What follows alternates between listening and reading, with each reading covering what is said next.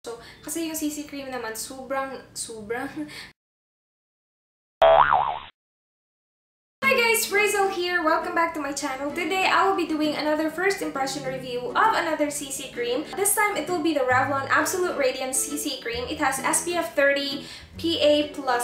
I got this one in Ayala Center, Cebu. Meron siyang separate like Revlon aisle dun sa gilid lang. And I got this for 400 pesos. It was originally 700 plus. I'm not exactly sure what's the original price, but she told me it was 700 plus. I actually thought it was 200. Ang rinig ko kasi 200. So I was like, okay, I'll get it. And then nung magbabayad na ako, sabi niya 400 po. So I was like, okay, napasuko na ako. So binili ko na. I already told you that story on my haul. I decided to get this because I have their BB cream and I love their BB cream. So I was like, maybe I will like the CC cream as well because again, I love the BB cream. I got mine in 030 Natural Beige. The packaging looks like that. It's in a very simple white and black packaging and yeah.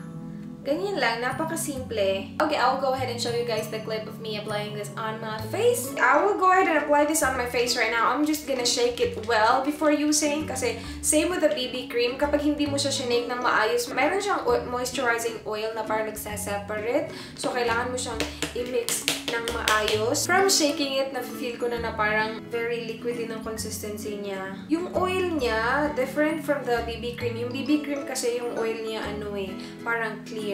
Ito, it has like, parang pink na oil. Let me show you guys. Can you see the pinkish oil? I'm not really sure if you can tell, but parang yung oil niya, parang pinkish. Okay, before I start, I have oily skin. I have some blemishes right here from my old pimple. And then redness around my nose. I will go ahead and apply this on the right side.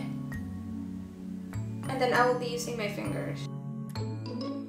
Super nagmamatch sa skin tone ko, which I really like. Apaka-light ng coverage niya. Nakikita ko pa rin yung blemishes ko, but not as visible as it was before we applied it. And then yung redness ko, meron pa rin konti. I will go ahead and apply it on the rest of my face. I will try a brush this time and see if it will blend as good as my fingers did.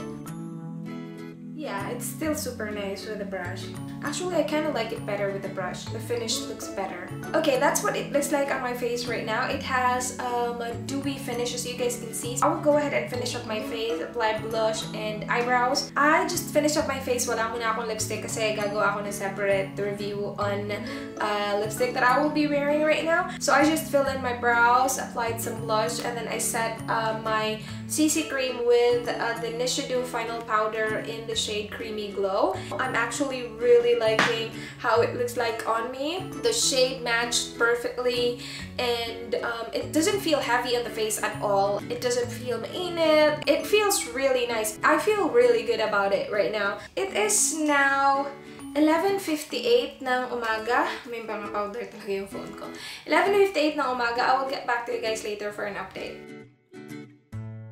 It's now 4 ng hapon and the CC cream, sobrang naging oily yung face ko. Mga 1 to 2 hours after applying it earlier. So, nag-blot ako kanina kasi sobrang oily talaga ng mukha ko and kailangan namin lumabas kasi bumili kami ng halo-halo. So, kailangan ko mag-blot. But, this is what it looks like after blotting it 2 hours after my first update. I can see na nag-oil up yung T-zone ko. Hindi as oily as earlier though. Grabe talaga kanina. Sobrang oily. Sobrang init din naman kasi as in sobra. Kahit nandito lang ako sa loob ng bahay, sobrang init. As you can see, parang nag-fade off na yung CC cream sa some parts of my face. Nakikita ko na yung redness around my nose. Yung totoong redness talaga kasi kanina na-cover siya medyo lightly eh. Ngayon nakikita ko na parang nag-fade off na siya there. And saka dito din sa temples ko ng konti. I'm just gonna blot and I will show you guys the oils. Okay, so this is what the blotting sheet looks like and it's not as bad kasi nga diba nag-blot na ako kanina. Meron na mumuong CC cream dito sa ibabaw ng lip ko. I will give you guys a close up for you to see it. I can't say I hate it, but I don't like it as much as the BB cream that I have from them. Kasi that one I really like. That one is more long-lasting than this one. This is definitely not long-lasting. Sobrang oily nito sa skin. Compared to the BB cream, I really have oily skin din kasi the BB cream oils up on me, but not as bad as this one. I'm not gonna retouch kasi okay pa naman siya tingnan. Hindi naman siya as in sobrang sama. Kasi yung CC cream nag-match sa skin tone ko. So kapag nag-fade off siya, hindi naman siya ganun kasama tingnan. It looks okay pa din naman, diba? I will get back to you guys later for the final update. It is now 9:28 ng gabi. As you guys can see, sobrang oily ko na, as in grabe. This CC cream though, I don't know what's in it. Sobrang nagiging oily yung face ko. Hindi ako lumabas ng bahay. Dito lang ako and ganito na yung mukha ko. Nag-nap lang ako kanina ng mga 2 hours. Tapos naka-aircon pa ako nung nag-nap ako. And then pagising ko talaga as in sobrang oily ng face ko. I mean, paglabas ko na, hindi sa kwarto ko. Paglabas ko na, as in sobrang nag-oil up na yung face ko. Hindi ko alam kung bakit. Maybe this CC cream is just way too oily for me. I will go ahead and blot and show you guys.